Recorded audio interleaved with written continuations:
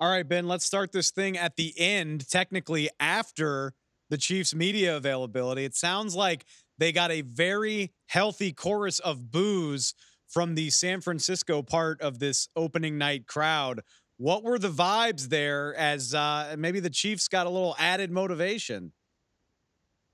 Yeah, it definitely seemed like the Chiefs were kind of getting the brunt of the booze. Like whenever, like who was it? Like Kelsey, Travis Kelce, Andy Reid, Patrick Mahomes, Chris Jones.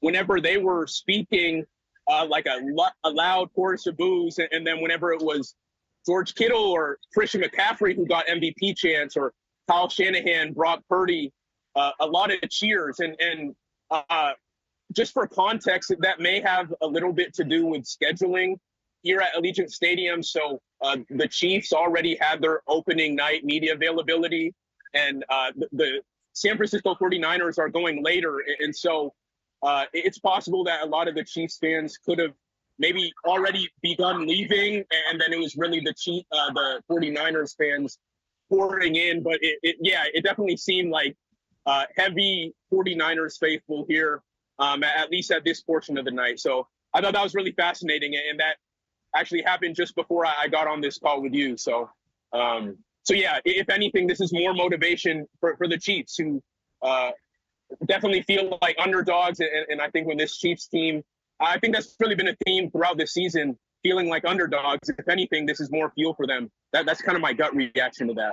It reminds me of something Chris Jones said when he was talking to y'all during this media availability is basically, I don't know when we became so hated. It feels like the Chiefs have kind of lived long enough to see themselves become the villains, but that does seem like the case here. I have a feeling the Chiefs aren't going to have a hard time using that as motivation heading into this game. Yeah, I think it's just kind of another thing added to the list, right? I mean, we saw the way they played this season. We saw the offensive struggles. We saw a lot of kind of like criticism just in the media, national media at large, about kind of how this team isn't equipped to get to this point. And so to have kind of what happened tonight with all the booing, I think it just kind of gets added to the folder for these Chiefs. And I think this year we've seen them kind of channel a different kind of energy. I mean, in previous years, everyone expected them to kind of be at this point. And I think with this just kind of being a different iteration of the Chiefs and them being defensive led, just kind of being embodied by having that chip, I think this is just kind of what's happened tonight is just kind of more fuel to them.